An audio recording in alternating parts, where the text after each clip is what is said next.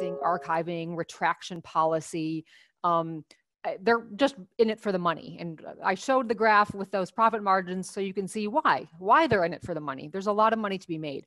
So how do you keep your manuscript out of the clutches or the shark's teeth of a predatory publisher? And go ahead, next slide. Just quickly before I share some tools, for those that aren't familiar with the term, what is a predatory publisher? Next slide, Ethan. It's basically, these are publishers that exist to exploit your work for no other motive other than the money that they're going to rake in. They are not interested in quality, in accuracy, in reproducibility, in sustainability. There's none of that is in place. So if you publish with a predatory publisher, there's no there's no guarantee that your work will persist because they have no archiving policy. They will likely just take your manuscript and just upload it to their website for a hefty chunk of change, but you're not actually contributing to that known legitimate quality corpus of knowledge. So it's important, and I know that Moran has been very focused on avoiding predatory publishers. So one of the things that I want to make you aware of is that there is a new tool to help. Ethan, if you want to go to the next slide. The university has recently added a subscription to Cabell's. This is available from the library's homepage, our website, our database's A to Z list. And Cabell's is not a one and done, answer every question you have kind of place. Some of you may be familiar with Beall's list, which was a list that a librarian at the University of Colorado, Jeffrey Beall, started many, many years ago, where he would list suspected predatory journals or publishers. And this was like a one-man show, very difficult to maintain because predatory publishers are kind of like a game of whack-a-mole. Every time one gets, whacked down, a lot of the same players just pop up somewhere else with a slightly different title and a slightly different, so they're constantly proliferating. And Jeffrey Beall shut down his list a number of years ago after repeated threats from some predatory publishers. And so that effort has now been taken over by actually a company, and this is a product that this is a licensed product because the amount of effort that goes into maintaining this is massive. As of today, I think Cabell's is up to almost 15,000 predatory publications listed. However, it is, like I said, it is not a universal, things will be missed. But what I would recommend people do is that if you have an invitation to submit a manuscript somewhere, or you're just looking at titles and you're like, I've never heard of this one, I wonder if this is legit, you can look it up in Cabell's. If Cabell's says it's predatory, that's, stop sign. Don't go any further.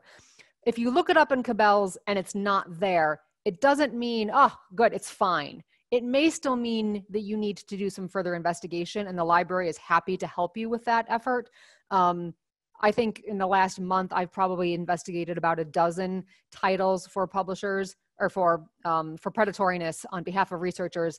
And out of the dozen, I think 8 of them were in Cabell's. Another 4 were not, but on digging into them, all 4 of them were not legitimate.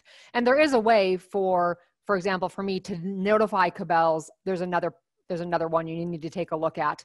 And all 4 of those titles, I'm sure, will ultimately end up in this list. But this is a great place to start. If you're not sure if a title is predatory, look it up in Cabell's. If it's there, don't go any further. Cabell's will also tell you why they have flagged it as predatory. It will list the quote unquote violations in their publishing practices. So it's a tool you can use to help you avoid getting sucked into publishing with a predatory publisher. Another great tool you can use is the library is always happy to help research publishers or journals on your behalf. Last thing that I want to touch on, and this is not publishing specific, is I just want to bring your attention to 6 titles that all either have new additions or one that is just a new title. So all 6 of these are Next new. slide, please, Ethan. Oh yeah, thank you. Yes.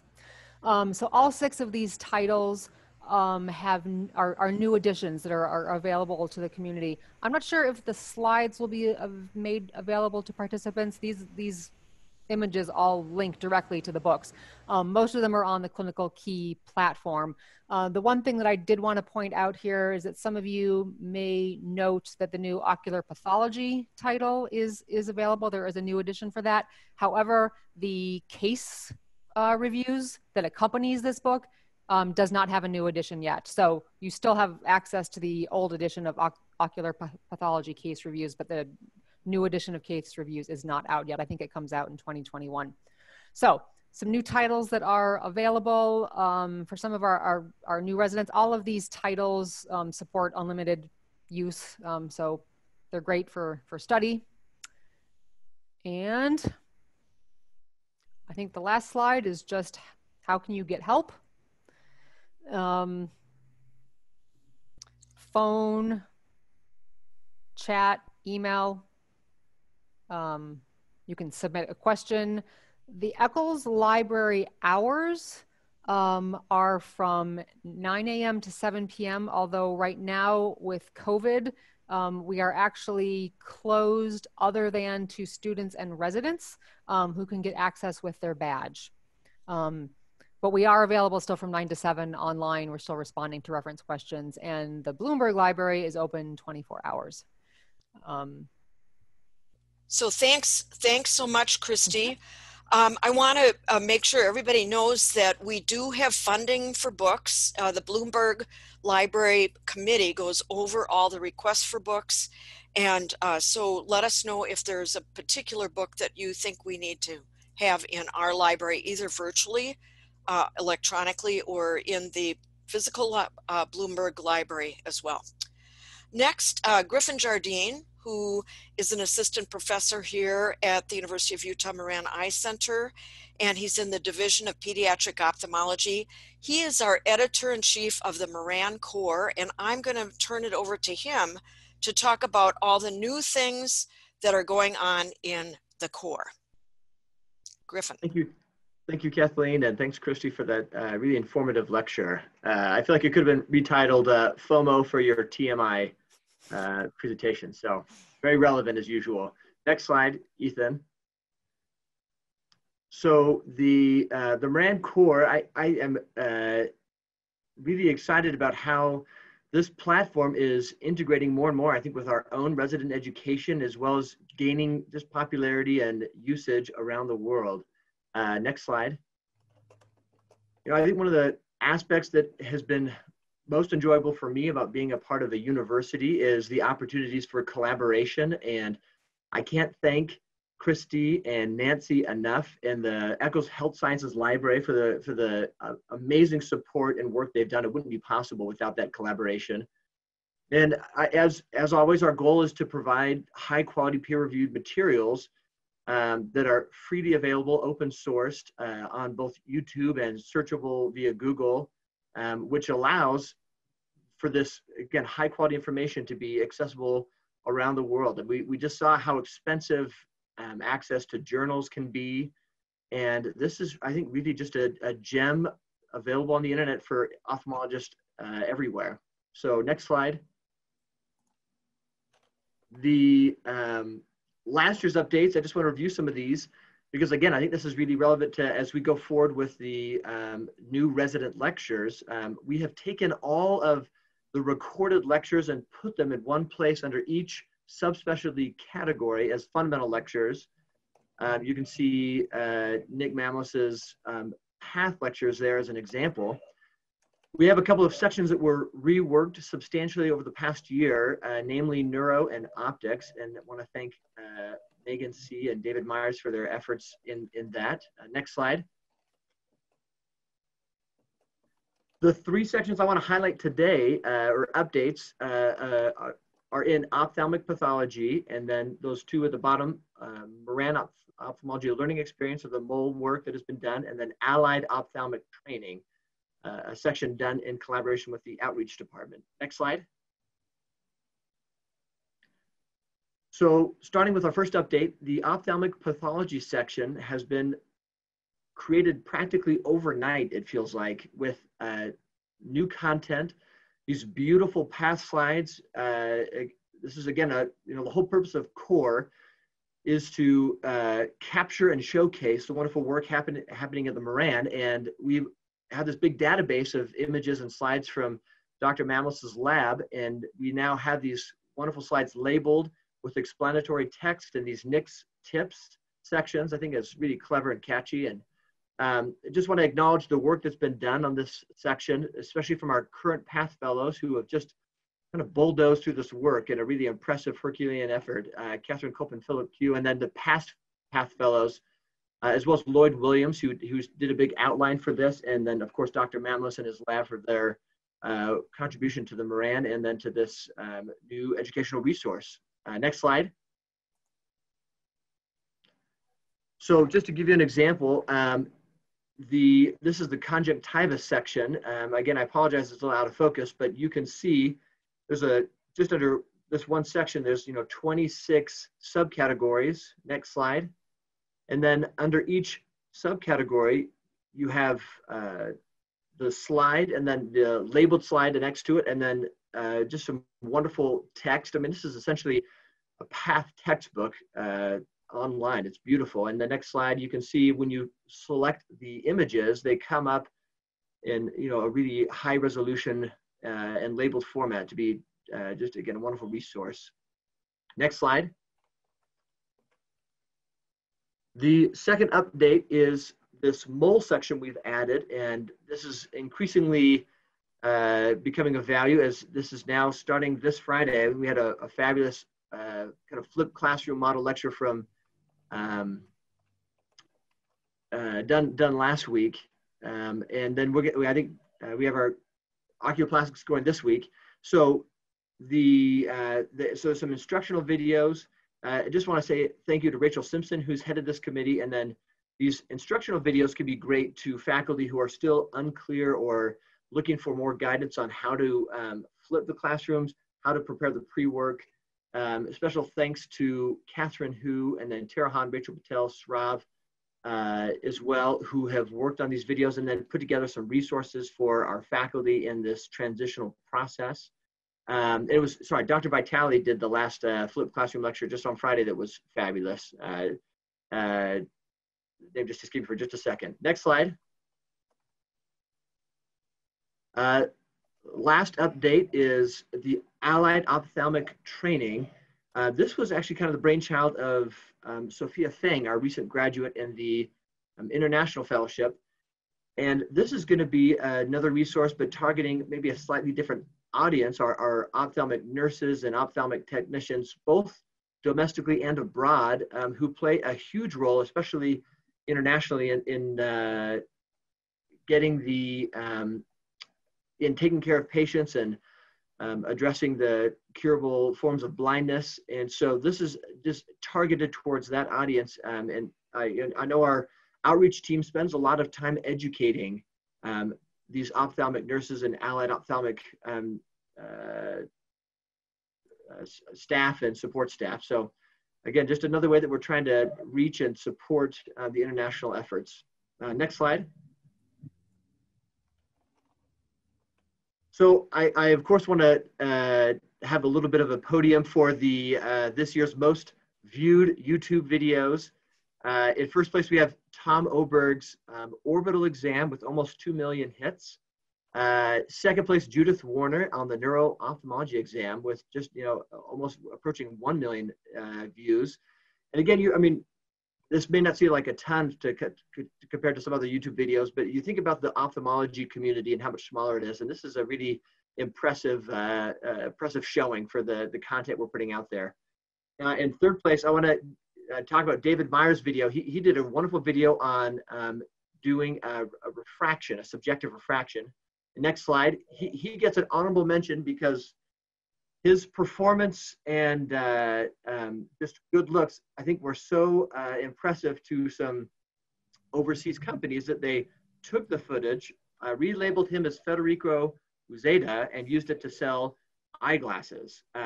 So on an unfortunate note, we obviously want this protected, and this was caught and removed, but David Meyer did express his sadness that he will no longer be a superstar in Brazil, as Frederico Uzeda. Next slide. I think that's the end of my lecture. I just want to say a special thank you to Kathleen Degree, who leads this committee and just is such a talented force for good and for leadership. And it's really wonderful to be a part of the committee with her. And then thanks everybody at the Moran. I really have enjoyed this opportunity to see all of the wonderful work that you do as it's captured in this core format, and thank everybody for the contributions they continue to make. And I'll turn it back over to you, Kathleen. Yeah, thanks, Griffin. That's a really nice overview. And if you haven't been to Nick Mamlis's site, you got to look at it. It's amazing. It's going to be the same as any ophthalmic pathology textbook. Next, I'd like to introduce Nancy Lombardo. Nancy has been a partner with us at the Bloomberg Library, and has been my partner in crime for doing the neuro-ophthalmology virtual library. She is the head of digital publishing at Eccles Library, and she manages the neuro-ophthalmology virtual library, or novel, and she also manages, of course, CORE.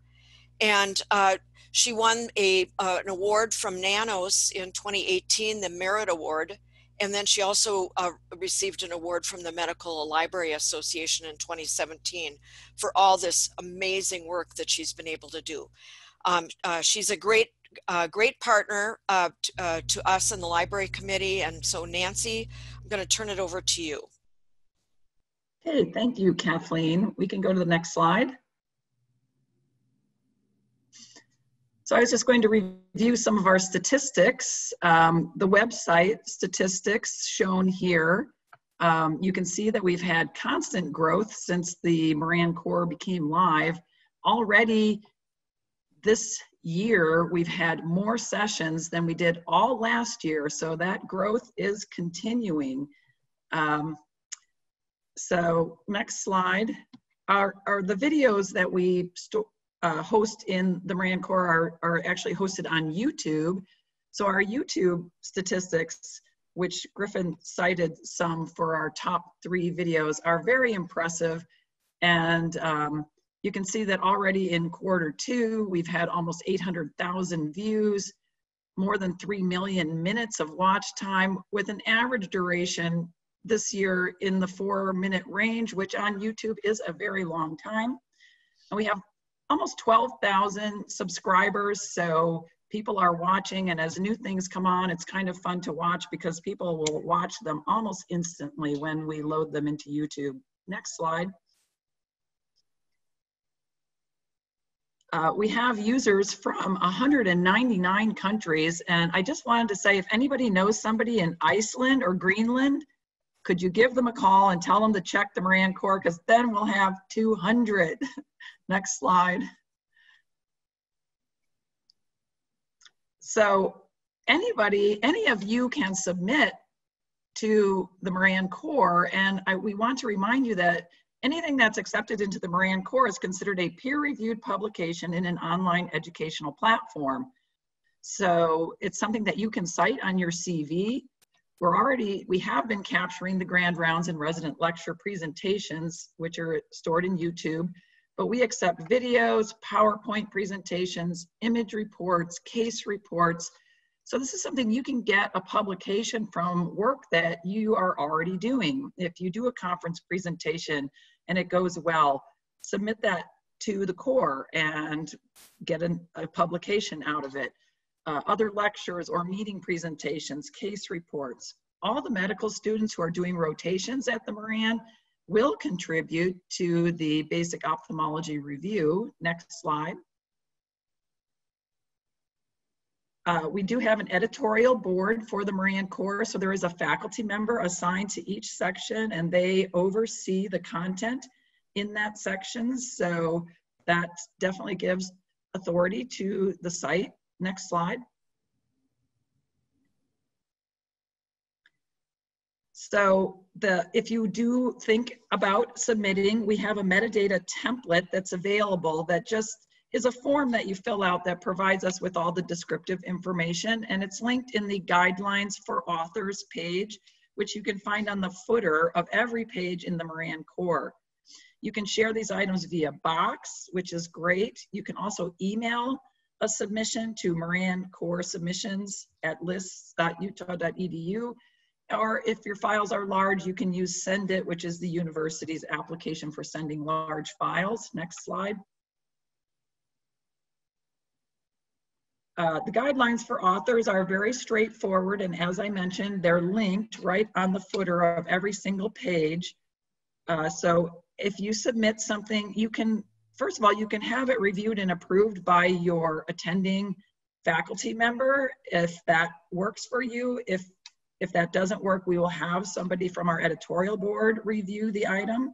So you must remove all PHI or obtain permissions from the patient. And we do have university authorized patient permission forms available. So if you need that, I think Elaine has those. So do not, and we can also link that on the site, but do not use copyrighted material. Within your PowerPoint or your video, you should not use any copyrighted material. When you submit, if the editorial board reviews it, it will either be approved or it might be approved and ask for some revisions, or it can be rejected. We will notify you either way, and the author will be notified so that you can cite this on your CV. Next slide. So the metadata template is very straightforward, very simple. It won't take you more than a few minutes to fill it out. Just gives us all of the descriptive information, your name, your credentials, where it fits into the menu structure. So the core category is important because we need to know what topic area the submission fits into. Next slide. So as far as copyrights, if you do publish something in the core, you retain the copyrights to the material. So you can reuse it or revise it any way that you wish. And this is something that you should always request of your publisher. Anytime you submit a scholarly article and you have media enclosed of images or video, anything like that attached, you should always request that you retain the rights to that media so that you can reuse it. If you don't do that, the publisher takes ownership of that material. And this has been a big problem with people who have published beautiful textbooks filled with images and media, and they did not retain their rights, so they can no longer reuse, or they have to pay to reuse those. So always ask for permission to retain the rights to your media, no matter where you're publishing. So again, don't use copyrighted material. Remember that anything you find out there on the internet or in a published journal is copyrighted. So you can only use things that are licensed for reuse. And even then, you should cite the source. If you need to use a table from a journal article, you should just summarize it. Do not copy and paste it, because that is copyrighted material. Do not use copyrighted music. We have had a Grand Rounds presentation tagged by YouTube because it had Star Wars music in it, and we had to remove the music in order to continue to play because these music publishers do not want us sharing their music. So don't refer to any copyrighted material in your presentations without appropriate acknowledgement, permission, and citations. Next slide. So this information is all in the Guidelines for Authors page on the Moran Core, but there are many, many really great sites that offer beautiful, reusable images that are medically oriented. And so this list is in the Guidelines for Authors page, and you can search through Creative Commons, Visible Human, Wikimedia, etc., Novel. There are many sites that offer images for you. You should still make note of where you get the image and cite it in your presentation, but these are sources where you can find images that are available for reuse and are legally reusable. So go to this list. It's on the Moran Core. even if you're not publishing in the core, no matter where you're publishing, this is a nice source of images that you can use. And I think that's it. Next slide. I think that's all we have. That's it. Great. Thank you, Nancy, for going over that. I can't highlight enough that when you publish an article with images, and of course in ophthalmology we're always publishing images, please ask your publisher to say that I retain the copyright to those images, because they then you can use them for other purposes like a textbook or whatever. It's just a trick that I've learned, and I've even published whole books and asked that all the images be under my name for the copyright, so that I can reuse them for other things. So Dr. Patel has said to Nancy, we have some excellent topics and videos published on other platforms to which we hold copyright. Can we use this material with a link? Yes, yes you can. Yes you can, or you could take those images and reuse them in a new sort of document or presentation, and that is perfectly acceptable. Yes, please do. And in fact, Dr. Patel, if you are more interested in increasing that orbit section, we'd be happy to meet with you and talk about ways to beef that up a little bit. That would be great. Any other questions? I know Ethan can unmute you if you have a question or a comment.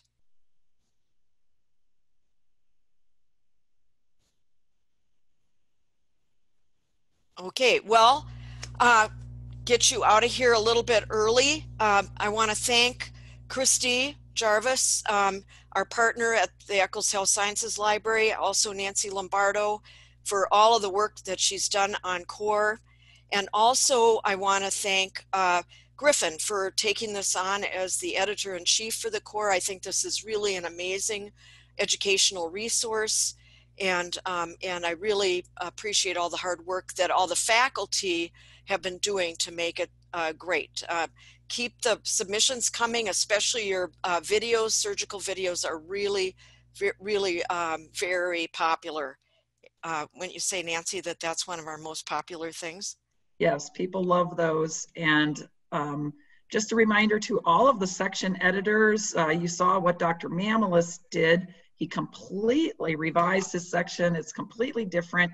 That's okay. If you want to do that with your section, we'd love to get together and discuss any options. So, okay. Thanks, everyone.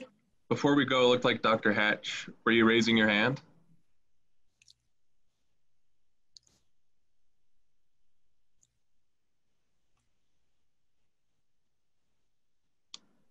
I'm trying. You should be unmuting. I need the chat. I don't know where the chat is. I play around with my screen and I don't see it. It's on the bottom. It's on the very bottom of your screen. It says chat. You can click that. But you're live, Dr. Hatch. If you have any questions or comments, you're live. Well, this is fantastic. I just love our CORE. I think that it's just super that the Moran Eye Center, where things are high quality, are going all over the world. Yep. Thanks for that comment. Thanks, everybody. And let us know if you have any questions, requests, and if you want anything else updated, we're here to help. The Bloomberg Library Committee is here to make things work for you. So thanks, everybody. Have a great day.